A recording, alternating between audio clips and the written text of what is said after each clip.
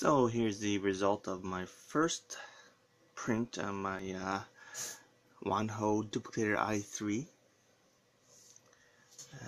It's the hydraulic arm, or the hydraulic details for the R2D2, one of his shoulders.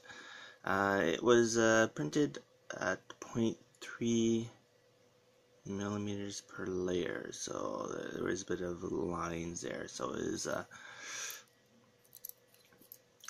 not too bad.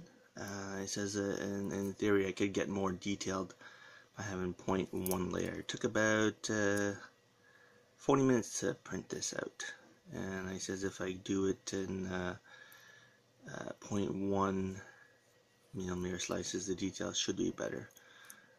Interesting, fun, I guess. So we'll start tweaking around with the settings, and we'll see how things go from here. It says right now these items were downloaded from the astromech.net site, and these are existing parts. I haven't started designing any of my own parts yet, but hopefully that will be soon.